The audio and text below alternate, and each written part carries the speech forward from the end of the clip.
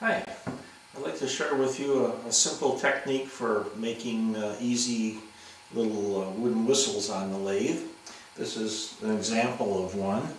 I'll try to get a little closer view of it for you here. This is the end you blow into, and this is the end you hold on to. And you can make these in a matter of a couple hours or even less once you get set up for it. I'll show you the technique. It's really quite simple. Start with a block of wood. This happens to be a piece of hard maple, and it's about 1 inch square and it's about 4 inches long. And the first thing we're going to do is cut a groove on an angle into one end of the piece of wood. Actually, I remeasured it and it's closer to 1.25 inches square. It's not that critical. I would say the minimum would be 1 inch. Now, you can see I have my tilt box, my Beetle Tool Company tilt box, set up on my saw blade. The first thing we're going to do is we're going to crank it to a 30-degree angle. Let's get that going.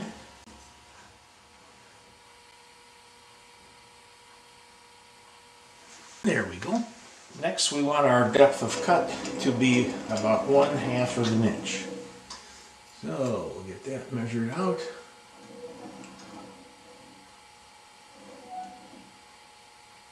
That's about a 1/2 inch right there. And I'll set up my crosscut fence here. And we'll want to make that cut angling towards the short end so that the edge of the cut is about 5/8 of an inch from the edge of the piece of wood. So let me measure that out and get it set up. Okay, here we go. We'll make that cut. There's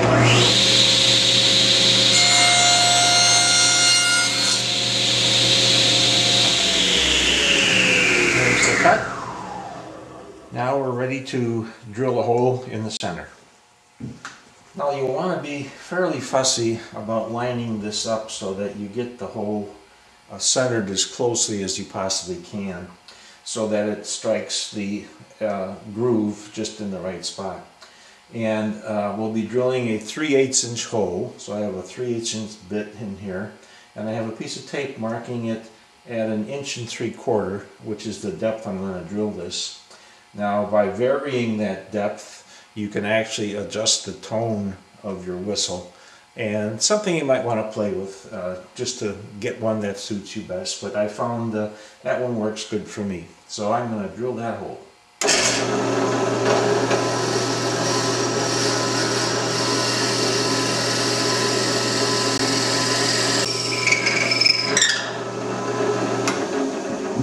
Okay, on to the next step.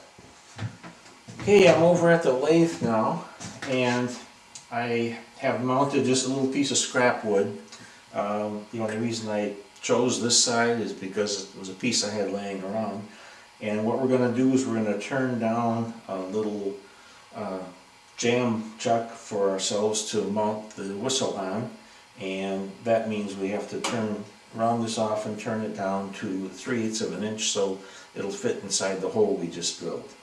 So let me get that lined up and we'll start getting that going.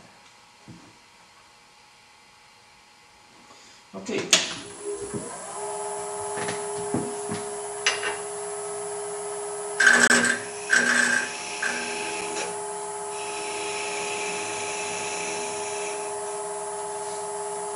Okay, going to test fit it.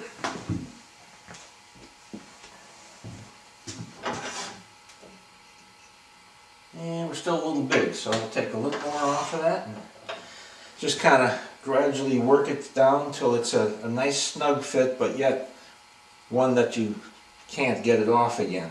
And then you want to be sure to leave a shoulder here to butt your face up against, so you make sure you get a nice square setting.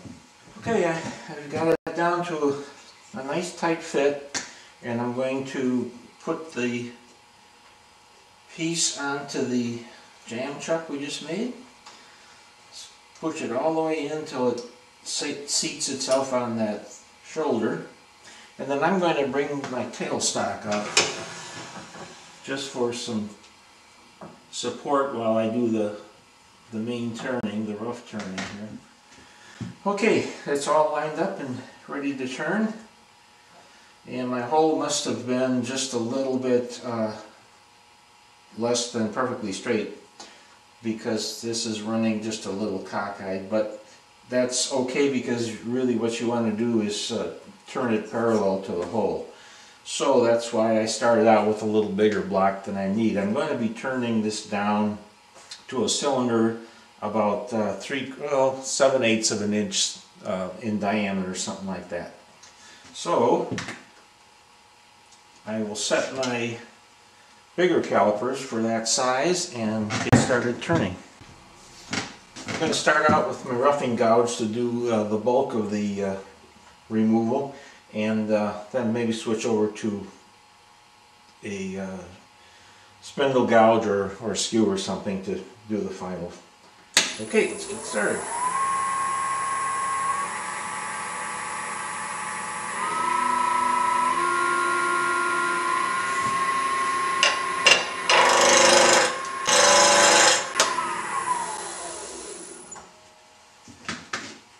Okay, we're around, but we still have a little ways to go to get to our 7/8 of an inch diameter. So I'm going to switch over to my spindle gouge.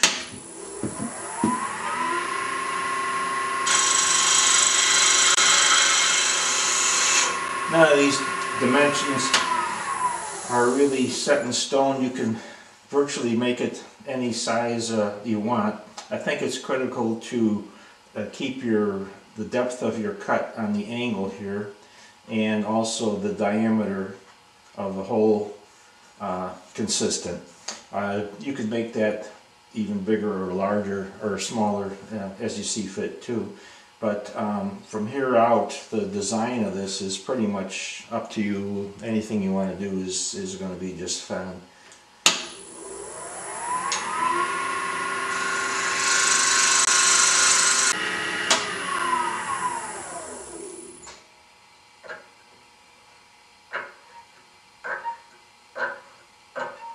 That's it.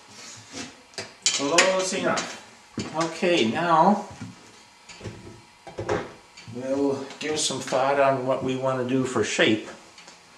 Just to show you, this is the example I showed you already made, and we can do something similar. I like to turn this end down to a narrower dimension, maybe, oh, I don't know, maybe 5/8 or half an inch, something like that. Just, it's a little easier to put in your mouth than a great big thick thing like that. Although you certainly could leave it there if you like the looks of that too. So we'll figure out what we're going to do, mark it off, and get to designing.